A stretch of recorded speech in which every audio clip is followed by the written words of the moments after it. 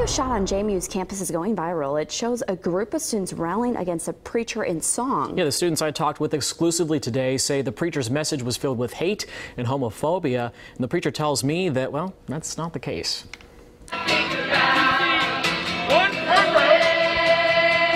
JMU students drown out this preacher's message to the campus. You're heading to hell because you don't love God. Both of these viral videos were shot by junior Diego Jauregui.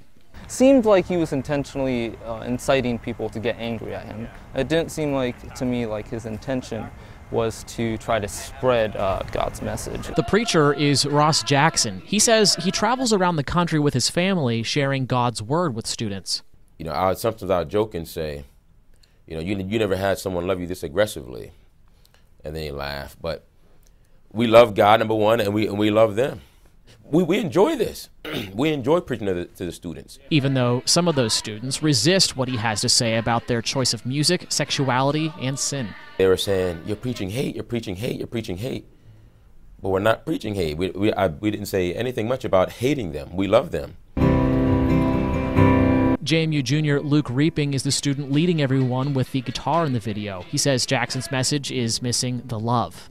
Just really felt like those people needed to hear the right story about God, and that he loves us. Despite the resistance, Jackson says he'll keep sharing his message. We thoroughly enjoy what we do. You know, if we didn't enjoy it, we wouldn't do it. And the students say they'll continue supporting one another.